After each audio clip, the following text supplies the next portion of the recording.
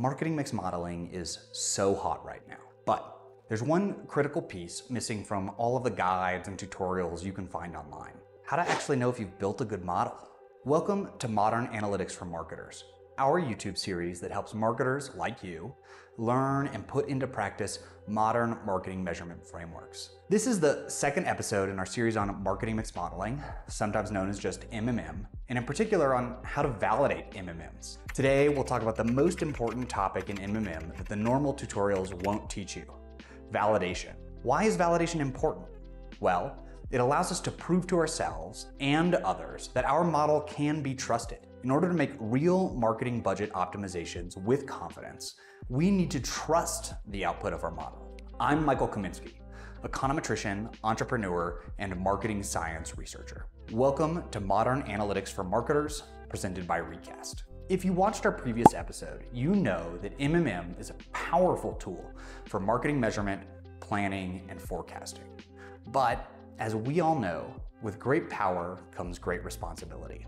It's our responsibility as marketing scientists not just to build a model, but to build a model that can be trusted and actually used.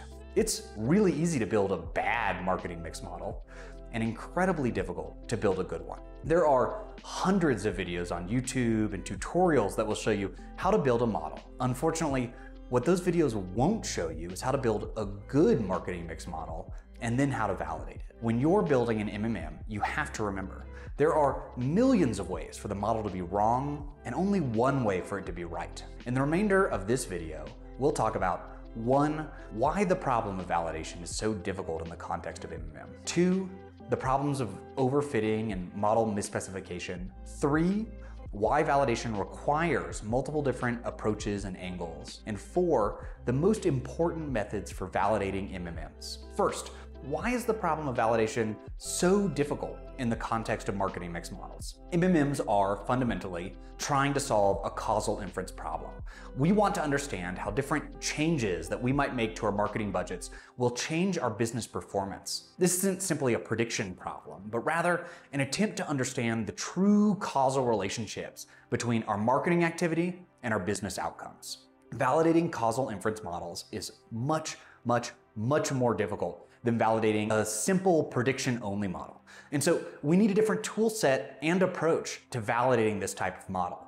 The fundamental problem is that the thing that we care about as researchers, the true incremental impact of an additional dollar spent on some marketing channel, it's unknown and unknowable. No one knows. No one can know the true value of an additional dollar spent on Meta or on TV. There is no fundamental law of marketing physics or nature to fall back on. And there's no way to ask people or track them sufficiently well to know what that true impact is. So our job as modelers is to try and validate what we've learned from our model without being able to know what the true answer really is. This is the fundamental problem of validating MMMs. Beyond just the basics of doing causal inference, the MMM problem is compounded because things change over time. What might have been true 6 months ago about marketing performance might no longer be true today. Thus, the problem of model validation in MMM is a problem that not only needs to be solved once, but it's actually a problem that needs to be continually addressed over and over and over again.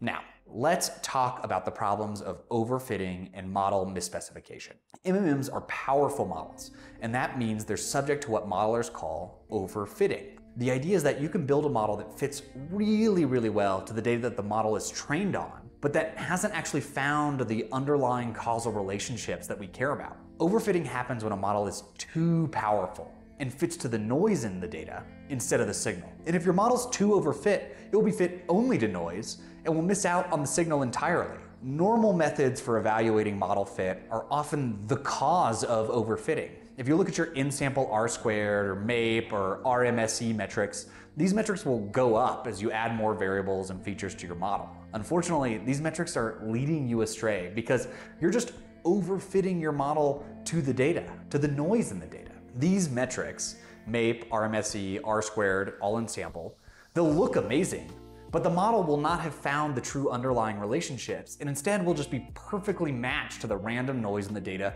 that we happen to be looking at. What that means in practice is that the results we get from the model will be wrong. They will not be driven by the true causal signal in the data, and instead just by the noise. Then when we go to actually use the model to make budget changes, we could end up costing our business millions of dollars. This is bad. Another related problem is model misspecification.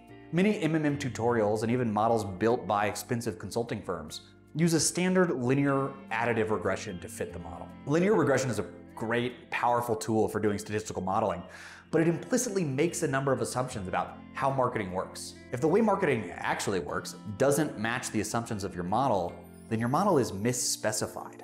That is, the specification of the model doesn't match the real world. There are many good examples of this. Most marketers believe that marketing effectiveness of a channel can change over time depending on things like creative or targeting strategy, competitor activity, global pandemic. But then they use a modeling framework that assumes that marketing performance is fixed over time, like a standard linear regression. Similarly, most marketers believe that marketing effectiveness is influenced by seasonality. Your marketing gets more effective in the summer than in the winter if you're selling something like sunscreen.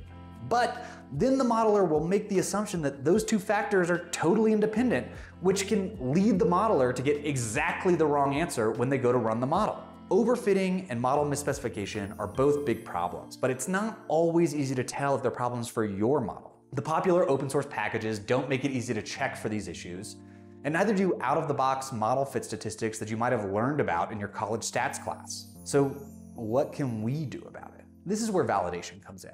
Validation will help us detect problems with overfitting, model misspecification, and other common modeling problems that you might encounter. In order to get model validation right, we'll need to approach the problem from multiple different angles. Remember, the truth is unknown and unknowable, so we need to validate our inferences with multiple different strategies in order to home in on the truth. The most important methods for model validation are: 1. Holdout forecast accuracy and backtesting. 2.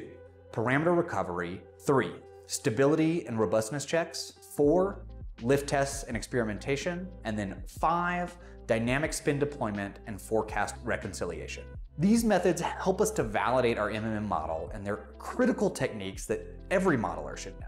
We'll dedicate a future episode in this YouTube series to each of those validation methods so that you can apply them to your own modeling practice. Our next episode will be on holdout accuracy and backtesting so that you can forecast with confidence. Make sure that you subscribe to our channel so you don't miss it. And if you have any questions around validation, please leave the question in the comments. Thank you for watching, and we will see you in the next episode.